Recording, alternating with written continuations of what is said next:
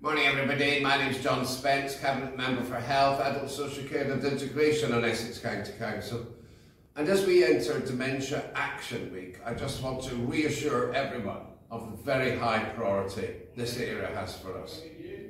You know, it's stunning to know that projections suggest 30% plus of people aged over 80 will have dementia in a few years' time. So we all know it's a problem of a major scale, and it's a massive burden for those who provide care. So going forward, firstly, we must listen to the needs of the carers and those who suffer the dementia themselves as to how we can best help.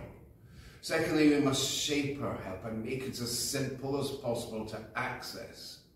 I really want to stress, carers are very stressed and hard-pressed so much of the time. Let us make it a simple way that we can help you know where help is available. And thirdly, we must join up. There are wonderful initiatives in the voluntary sector across Essex, and I salute every one of you involved.